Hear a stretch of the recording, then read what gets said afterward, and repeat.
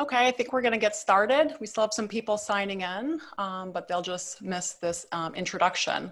Thanks for joining us today for today's webinar on spotted lanternfly. I'm Rachel McCarthy, and I work on the First Detector program, and I'm with Cornell University. Before we get started, I would like to cover a few housekeeping items. Today's webinar is being recorded, and we will post the link on the First Detector training site after the webinar is over. We hope that you'll revisit the content yourself and that you'll share the link with friends and family to help spread the word about the importance of early detection as it relates to plant health. We also invite your comments and questions. You'll find a question and answer box at the bottom of your screen. If you have a question for our speaker, just type it in the Q&A box and we will hold it for the discussion portion of the program at the end of the lecture. If you have any technical issues with your sound or with your video, you can use the chat box for that. So today's presentation is by Eric Day. Eric is an entomologist and diagnostician at Virginia Tech. I'm going to turn the floor over to Eric, who's going to tell you a little bit more about himself before he gets started. Thanks so much. Thank you, Rachel. It's a real pleasure to be here talking about an insect that has kind of taken over my life as well as other entomologists in the area. So I run the insect identification lab at Virginia Tech, and I'm also a survey entomologist. So I have been looking for insects and receiving insects and doing diagnostician work since 1986 here at Virginia Tech. Spotted lanternfly was first detected in 2018 in Virginia, but was detected earlier in Pennsylvania. I'll kind of get into that later on. I know we have some time for questions at the end, but also too, if any kind of questions about this later on, feel free to reach out to me, send me an email. Be happy to share whatever I can with you on that. So let me go ahead and launch the slides here. And that should be good. So this topic of my talk is spotted lanternfly, and we'll go ahead and launch into the slides here. So spotted lanternflies can be found on over 70 different host plants. They prefer tree of heaven, Ailanthus altissimor. Tree of heaven grows commonly on disturbed soils and thus is often found on transportation corridors such as rail and along highways, and also found commonly at factories, warehouses, next to rail lines, rest stops, and truck stops. So we've got an invasive insect that is showing up on an invasive plant. So scientific name for a spotted lanternfly is Lycorma delicatula. It's a Fulgoridae in the plant family Fulgoridae, so one of the Fulgorid plant hoppers. They're also known, this group is known as lanternflies, and mostly they're tropical. And if you Google lanternflies, you'll see there's a lot of very colorful species out there in this group. It is one of only 2 lanternflies we have in Virginia. There's another one that is quite a bit, not nearly as colorful, that is native. Some of the family characteristics of Fulgoridae are reticulate venation of the hind wings, sometimes the forewings. You can definitely see that reticulate venation there on this particular specimen. Wings are held in a tactiform manner, tent-like manner. Some have elongate head process, not like Lycorma delicatula, but other species in the Fulgoridae can often have a very large projection on the top of their head. Second tarsomere of the hind leg bears a row of teeth. Some other plant hopper families do share this particular trait. Top picture there is a cluster of nymphs on a stem of a stump sprout, Ailanthus. The picture below is a spotted lanternfly on bark in Virginia. Okay, this information from Lawrence Behringer, and this is some information on also from Surendra Dara on the sizes of it. So they of course vary in size as they're going through development. So they start out a little over 3.5 millimeters long. First instar, second instar about 5 millimeters, third instar about 7 millimeters, fourth instar about 10 millimeters. The fourth instar has this red pattern. The first through third will be black with white spots. The number of spots can be variable, but the projection on the front of the head is going to be pretty visible throughout. Right now, we have just as of yesterday have found fourth instar nymphs in Virginia. All right.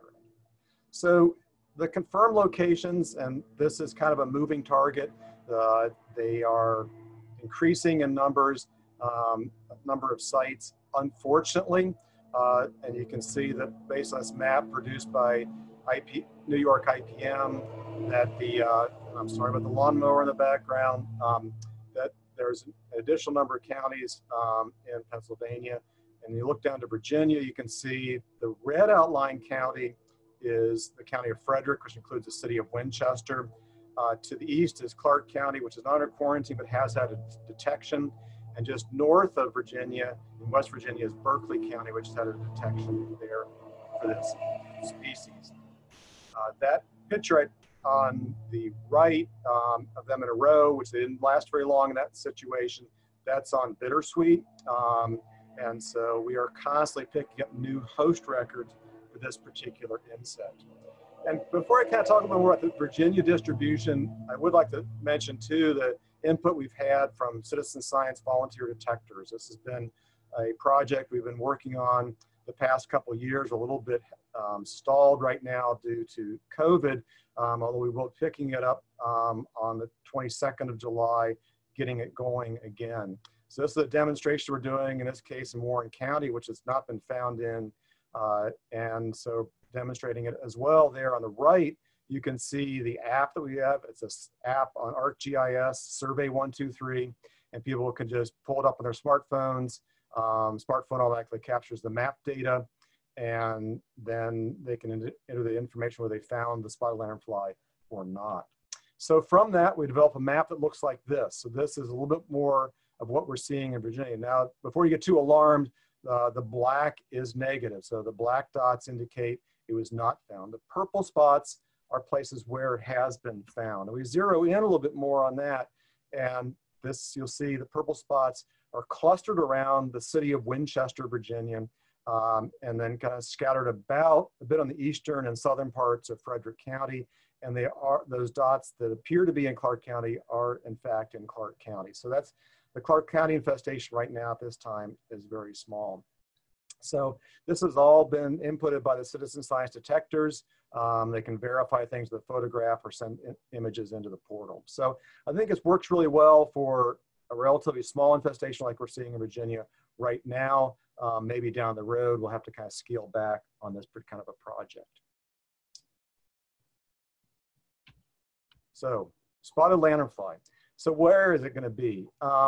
The potential distribution as developed by the ARS, USDA, is closely aligned with the potential with the distribution of Ailanthus altissima or tree of heaven. And so you can see the areas in orange, red are going to be high potential for spotted lanternfly to move in. And so I think it's kind of coming soon, unfortunately, to a location near you.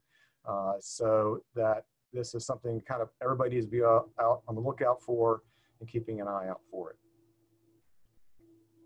All right, we've been kind of another sort of key thing here or repeating kind of thing is that we are learning as we go.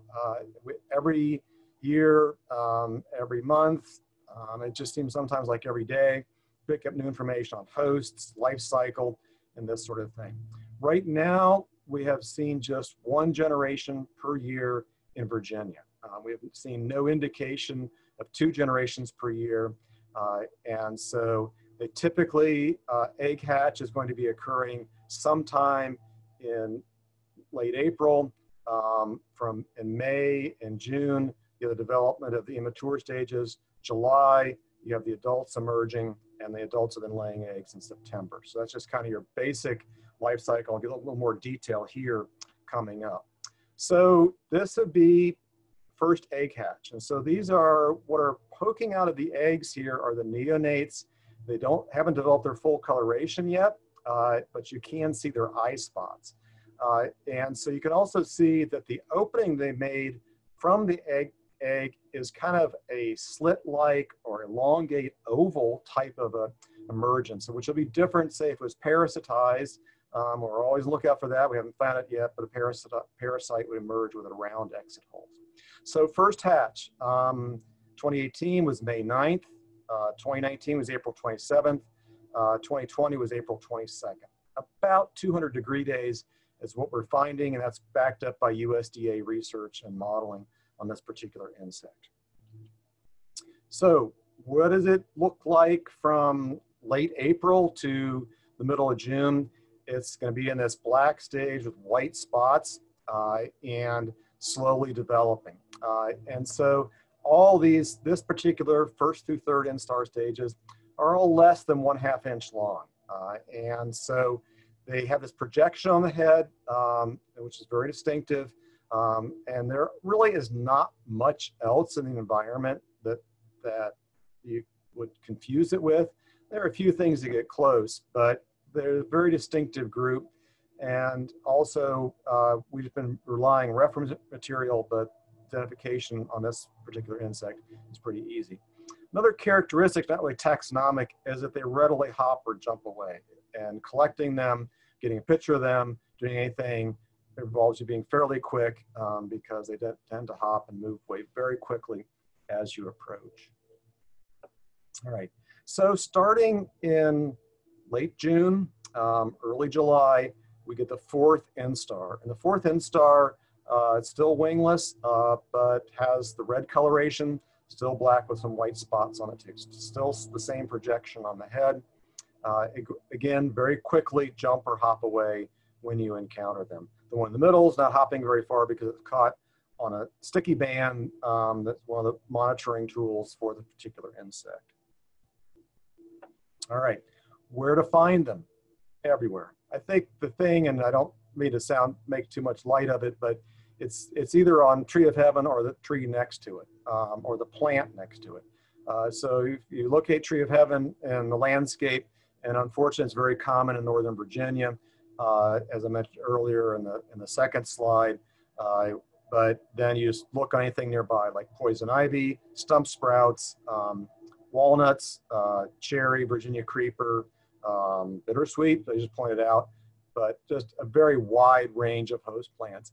And even though it's a very conspicuous coloration because they tend to move to the other side of the stem or hop away, it's not exactly easy to come across them when you're out in the environment. It takes a little bit of training, kind of a little bit of getting used to them out when you're looking around for them. All right, this is just kind of considered as a partial list of pests here. And they're kind of in two categories here. The ones with the E next to it were ones where ootheca, or the egg masses, were found. The other ones, maybe we should say the egg masses haven't been found yet. They do tend to be kind of transient. You will see them on some hosts, but we don't necessarily catch them feeding. But it's kind of, so it's again this learning curve that we develop from this particular insect. Another thing, outlook environment is just looking for the damage. And the damage is going to be sooty mold predominantly. And the sooty mold is because they are very copious honeydew producers. Honeydew rains down onto everything below it. Sooty mold grows on it. And not only we see sooty mold on the leaves, you'll see it on the bark, you'll see it on the ground. And oftentimes you'll get so much honeydew, so much sugar on the ground, it starts to ferment and you get a vinegar smell associated with very hot populations. And we've come across that in Virginia as well. So the nymphs finish, the adults start to emerge sometime in the middle of July. So they molt out final skin. This is a teneral adult, and this is something you would commonly see between the middle to the end of July, the adults emerging. Then the adults are out and they're gregarious. They cluster on the hosts. They're about 1 inch long. With the wings spread, they're going to be about 1.5 inch wingspan there. The picture on the far right shows ones with the wings expand a little bit. That's actually a moribund adult. It was a tree that was treated with dimetephuran actually just a few hours before, and the spotted lanternflies were hanging on there near dead. So they have long siphoning mouth parts that are held underneath the body. So even though that it is a fairly conspicuous thing to see, but because they hide it under the body, between the legs, you don't really see it typically when you're finding them out in the field. The abdomen has some yellow coloration, but a couple things about that. One is that yellow coloration is the interstitial areas between the segments. And those interstitial areas don't show until the spotted lanternfly female starts to develop eggs inside her abdomen. And so that you don't initially, when the first adults emerge in July, none of them show that yellow coloration. But later on, you get to be late summer, you start to see that yellow coloration much more commonly. So it's something to kind of keep an eye out for, but just be aware you won't see it in the beginning, and it'll be only on the females at the end of the summer. Again, look for some of the damage. This is the tree picture there on the far right is a walnut tree damaged by spotted lanternfly. And that's the kind of damage we're seeing, not just at walnuts, but also on Tree of Heaven and other trees in Virginia. Not as commonly as the populations would indicate. So it tends to be only a few trees here and they'll show that kind of a damage. It's often you see trees with very high population and no apparent damage present on them. But again, look for that yellowing. It almost looks like herbicide injury, and that would also be associated with very high populations of spotted lanternfly. So again, this is a shot of that same tree there that was damaged by spotted lanternfly. All right, we can say work for Cooperative Extension. I used every kind of slide transition there is. So this is another thing to look for out in the field. Again, the sooty mold, you saw that picture earlier there on the left. You see the sooty mold as streaks on the trunk there in the middle picture, or on the far right, you start to see some other things you typically would find in the field. One is you will find the adults on the bark in high numbers. You also see the sooty mold, and then you see often these yeast patches developing on the trunk. So because of the high amounts of sugar in their droppings, you get this yeast growing there on the trunk. And so that's something you typically see in late summer. And again, very high populations, you see the material underneath the tree, the sugar collecting under the tree, and you get that vinegar type smell. And might have to dig a little bit sometimes to get that smell, but often it's very apparent just as you walk up to the site. And this would be a site where you could smell the vinegar present just by walking up to it. And this is a real typical kind of scenario, late summer in the infested zone, unfortunately. So this is kind of the scenario we're looking at. Right now we're about 60 square miles in Virginia, but we're kind of looking at this as kind of with the yikes, like what are we kind of getting into down the road. Late summer, you get, well, you can find males and females anytime you have the adults, and the mating, it doesn't occur until late summer. You can't identify them in the field. The female has a red process on the end of the abdomen, and you can separate them at that time. Notice that the yellow bands are not really apparent on a female, and so this is because she hasn't developed the eggs yet. So as the eggs develop and the abdomen distends, then you would start to see those yellow bands on there for sure. So we see the first egg mass typically in the middle of September. And so you think back at some of my earlier comments on when the adults are present. The first adults are present in the middle of July. So we have a 2-month period that they're feeding and dispersing, which is kind of yet another bad thing about this invasive pest. So that there's a 2-month period for them to move about and often get a good distance away, maybe even hitchhike a distance away to another site. So 2 months after first adults, we see the egg masses.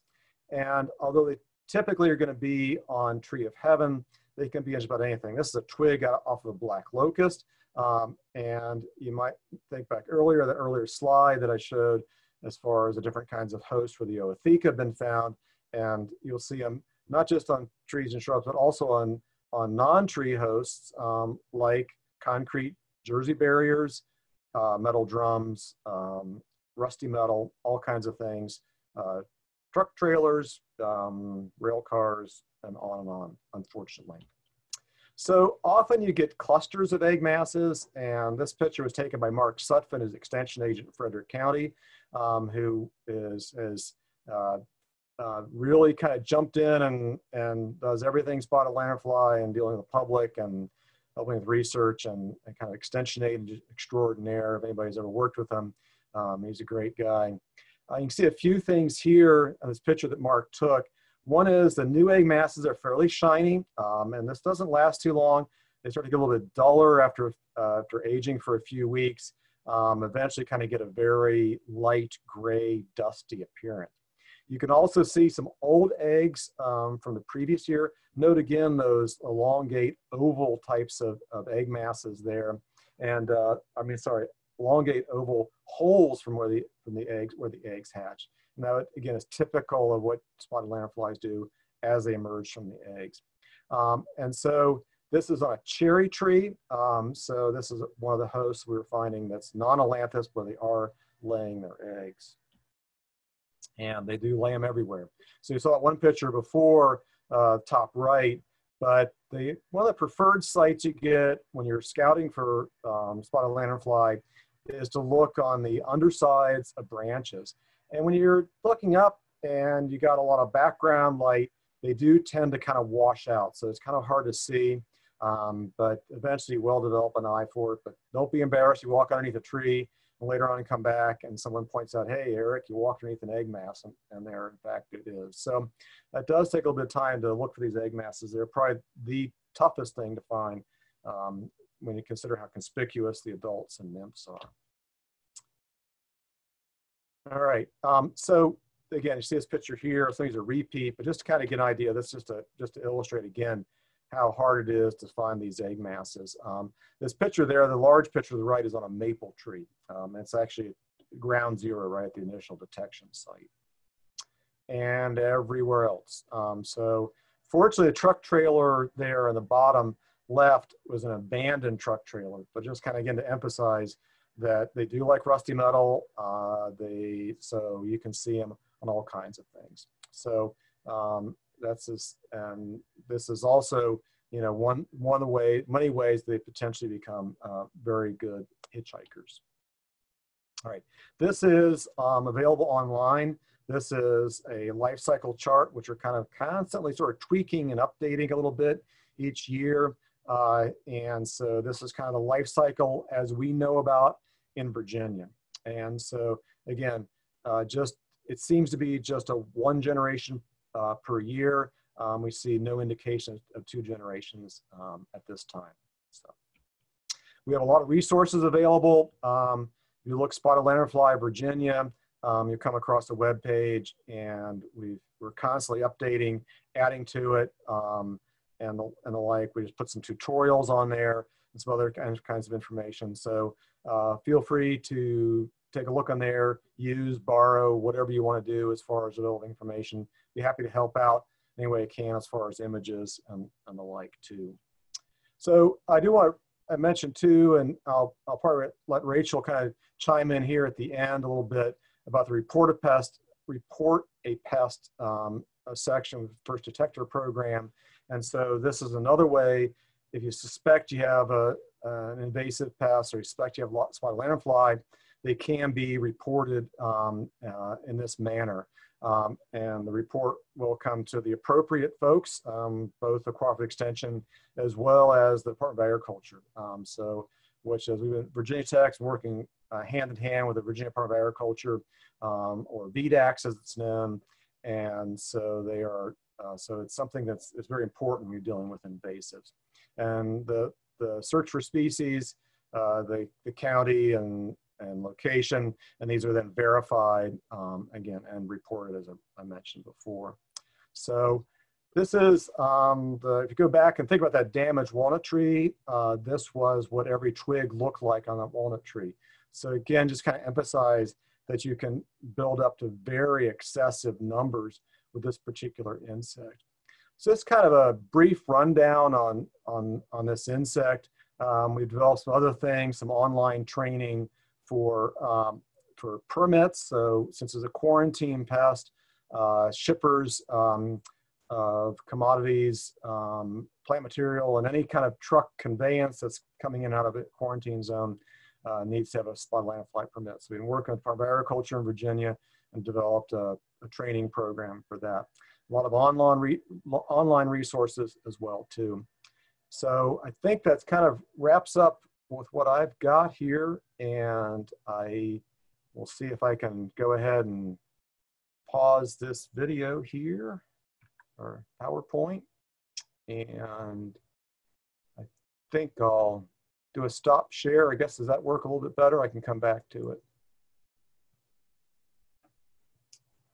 Okay. So Eric, if you could look at your slides, we did have one question come in from Gail. I tried to answer it myself, but she asked about the US map. So I don't know if in your slides, if the only US map that you showed was the one that was the risk map. I don't know if you want to bring that, if you're able to easily bring that one up. But she was asking what this, I'm assuming she's on the West Coast. She was curious about the darker spots near Seattle. So can you just, and I couldn't remember if the actual map that had the locations, I don't believe that map was a US map. So I think the only US map you had was the risk map. Yeah, I was saying, can you see it now, Rachel, the map? Yes. So this is a map developed by Cornell, IPM. And so this, I guess you could really consider this the national map as we know it. So this is the known locations are in Pennsylvania, New Jersey, Delaware, Maryland, West Virginia, and Virginia. So the outside that area, it would all be blank. I know that outside that area, there have been regulatory incidents which shown up on cargo. And so when a dead adult is found on cargo in other states, that would not be listed as an infestation. And so the other map is produced by the ARS, USDA ARS, and this is a projection map. So based on the phenology, the known phenology of spotted lanternfly, and it's also potential host, these are what the models predict, the locations it's going to be showing up in the highest numbers. So I hope that it never does fit into that distribution, but that is what's looked at as potential distribution for this spotted lanternfly if it continues to spread and continues to essentially do well. But right now, really the only thing you need to kind of think about is this particular map here. And it's really a little bit hard to see, but if you go to the map there, Cornell IPM, you'll see some red dots, and the red dots are regulatory incidents. So those, again, are places where it's shown up on cargo, and this is not uncommon. We've had several in Virginia where they come in on a commodity, either that has come from another infested state, shall I say, into Virginia, or ones that have moved from infested sites in Virginia to other sites. So the Virginia Department of Agriculture and Consumer Services, or VDAC, is constantly doing trace forwards and checking out some of these sites. And in fact, a site in Winchester was first detected in Virginia, was a trace forward site from the original Stoneyard infestation in central Pennsylvania. So hopefully did that answer the question, I hope?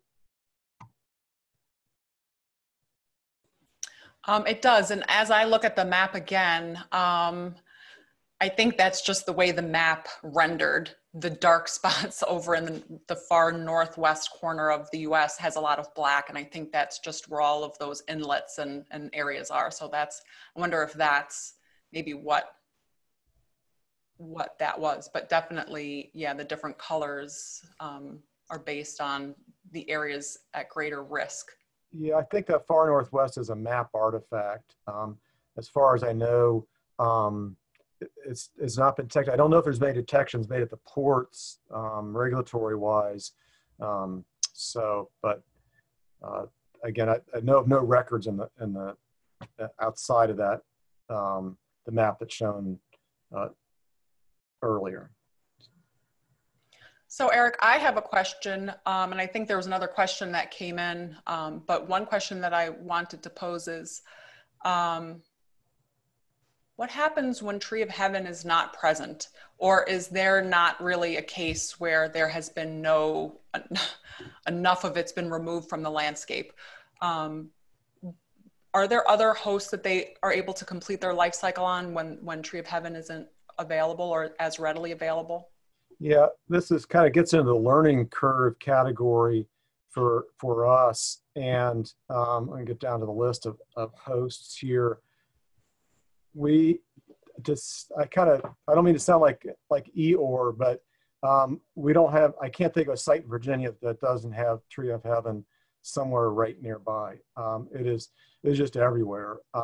It, again, transportation corridors it prefers, but you know, I live in a very rural part in Craig County, Virginia, and they're up in deep in the forest on my property. So tree of heaven seems to occur everywhere. So we don't really have a site in Virginia that we can say we don't have tree of heaven, and what does spotted lanternfly look like in that area. But if you see this list here, hopefully everybody can see this list of hosts. The ones with the Oatheca found, we're still kind of in the learning curve as far as to figure out if they're able to complete their life cycle completely on those. Initially, it was thought they had to have tree of heaven, but we're starting to see some evidence, again, because these egg masses being found, other hosts, that they may be able to be completing it without that. And there's some dissertations are being worked on right now. We have Andy Duchesne in our department who's finishing up his master's degree and looking into phenology. And so it'll kind of hopefully be answering some of these questions. But right now, I don't think we can really say for sure.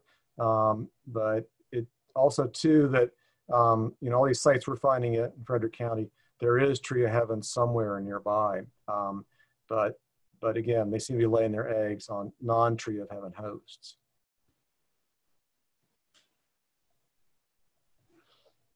Okay, thanks, Eric. Do you see a couple other questions have come in the question and answer?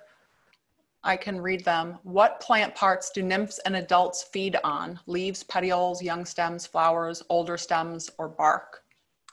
They primarily feed on stems. So the typical place to look for them would be on stems that 1/2 to 1/4 inch in diameter would be kind of the places you would typically find them if you were looking for them. They may also be feeding on the midribs a little bit as well too, kind of a little bit of a hint of that in that earlier picture I showed. They're lined up along the midrib of that bittersweet, Japanese bittersweet, another invasive plant there too. So that would be the typical place that you would be finding, and would be, again, those small stems and maybe along the center parts of some leaves.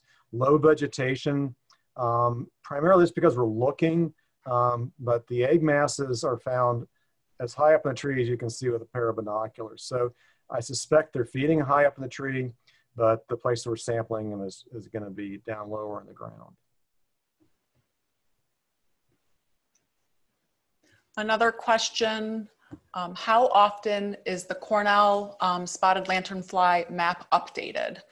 It's a two-part question. Can anyone participate in the citizen science project, especially in Maryland? It's from Jody. Yes, if you want to participate in the Citizen Science Detection Project, send me an email, and on the Virginia Tech directory, and we can include you on that. We may have to do an okay with the Maryland Department of Agriculture to see about that. Again, you got regulated pests. What we're doing right now is that we're asking that people only survey for it on tree of heaven on property that they own. So this kind of avoids the legal issues of surveying somewhere off-site, off your property, where you may find a regulated pest that then would a quarantine might be imposed on that particular property. So I'd be glad to kind of share the formula we've used with the Citizen Science Detection Project with anybody as well too. So again, reach out to me about that, and we'll see. Again, we're kind of sort of had to hold back this year quite a bit. We normally kick it off in March, but due to COVID, we canceled that. But we are kind of having this very limited release or start on July 22nd in Front Royal, Virginia, where people are making appointments and coming by and get the equipment. We also have a lot of online training, which I can also forward to folks if they want to. I don't know how often the Cornell map is updated. I know that that one I showed there and is in March. And typically for us, the detections we get a range expansion don't occur until late summer. And that's predominantly because that's when the adults are flying and moving out, and that's when you start seeing them outside of the area, and may have also hitched a ride at that time. So I don't necessarily think that the Cornell map is out of date because March was the last update. It's just that that's not really at the time we typically pick up new detections or new expansions of its range. Okay, I just put Eric's email address in the chat for everybody to copy that down. So the information's out there, Eric, for people to be contacting you. I'm happy to help. And what I'm doing, I'm just sort of trying to pay it forward. And Pennsylvania and the folks in Pennsylvania have been extremely helpful and just wide open about helping me. So I just feel like I just need to do the same on spotted lanternfly.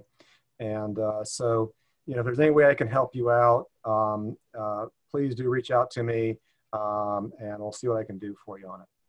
Great. Eric, there is a question about damage on grapes. So if you covered this, I'm not sure, I don't recall, but can you talk a little bit about what is happening specifically with grapes? A little bit. Right now in Virginia, we have not had it detected on any economic crops. So we have seen it on wild grape, we've seen it on table grape in backyards, and in very, very high numbers. I know that in Pennsylvania, reports from Heather Leach and Julie Urban and others have reported that there have been mortality in vineyards, mortality of vines due to heavy populations of spotted lanternfly, in conjunction with some other stress factors too. We have not, again, we haven't seen this mortality factor yet in Virginia, but it's certainly something that has the wine industry's attention in Virginia, and certainly something that and some vineyards have also been involved with detection, this detection projects, looking forward to kind of get early indication. But I think that if you want some of the specifics on the damage to grapes, I would reach out to the folks in Pennsylvania and get some information on that. But as of yet, we haven't seen it, but we do know that it does have potential to kill vines. Thank you. Any other questions for Eric? Eric, I think, yes, the other day when we practiced, and maybe you covered it today, you talked about the citizen science folks who are participating, or any of those people who are reporting. They're about 85% accurate in their initial field identification. Is it the same types of insects that people are mistaking? I know you already said that it's a very distinct insect and not many other native things or introduced things look like it. Yeah. So I guess, could you just elaborate on that? Yeah, we put together a few look-alike fact sheets. Teresa Dellinger here in the lab has developed a kind of a look-alikes for the adults, the immatures, the egg masses. And so one of the big ones we get is box elder bug. So that's kind of it's a good one to mistake it on, because it does have a number of the characteristics you need to look for: black and red, clustering on the bark, that sort of thing too. So, but there's really not much else. And I'd say 85% is like an estimate, but we do seem to have very high accuracy. We've asked that our detectors, that they report to us first if they have a suspect. We do have a portal on our Virginia information, and so the portal is where people can send pictures on there too. So it's again, we kind of but as we do the training, A lot of the same slides with kind of expansion on the presentation I had today as far as what to look for. We're sending people home with the detectors with fact sheets, wallet cards, all kinds of material out there. But fortunately, it's a very distinctive insect, and there's really not much else like it. So anyway, it just seems to, it works very well as far as having people detect it.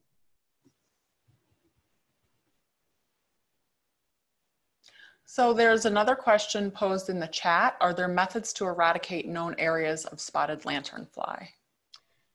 Yes, this insect responds very well to both systemic insecticides as well as contact insecticides. But a couple factors are, one, you have such high populations and it's a very mobile insect that when controls are done just in the very surrounding area or after the insecticide wears off, these things come back in.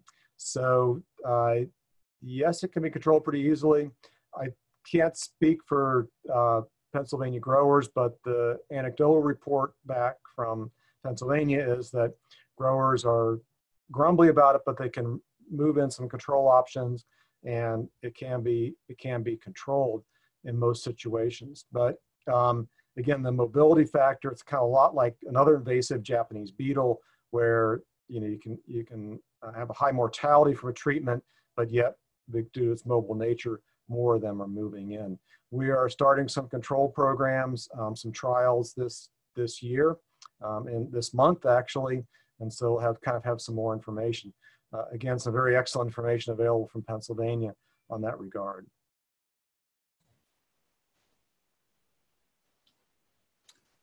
All right. I haven't seen a new question in a couple of minutes, so if anybody has any final questions for Eric, please do so now in the question and answer box. And while I give that a minute, I guess I'll just say thank you, Eric, so much. It's been very informative for me, and I'm sure all of our viewers. You know, for those of us who live in the Northeast, hopefully it's not coming to areas near us, and definitely people in other parts of the US. Hopefully you don't ever get to experience this one firsthand. I guess on the positive side of this, it is easy to identify and people can help out, but it does spread very readily and quickly. So definitely something that you want to be able to find early. Rachel, thank you for having me on. It's something I talk about a lot. It's been a big theme for us, and in part because extension meeting, it's often producers there that call back and report new distributions of this insect. So, and as I've said a couple times here, be happy to help out anybody. Just reach out to me, and I'll see what I can do for you. Great. So I'm just going to say, somebody asked about CEUs. There are no CEUs for this, unfortunately. We are not doing that. And let's see what else. So thanks again, Eric. Thanks for everybody for joining us today. We are recording this and it will be posted on the same webpage on the First Detector site where you registered. And it will be, if not today, in the next couple of days. And if you're not already signed up, next week we're going to be learning about oak wilt with Brett Ahrens from the University of Minnesota. So thanks everybody for joining. Thank you again, Eric, so much, and enjoy the rest of your week. All right. Thanks, Rachel. I thought that went great. I think so too.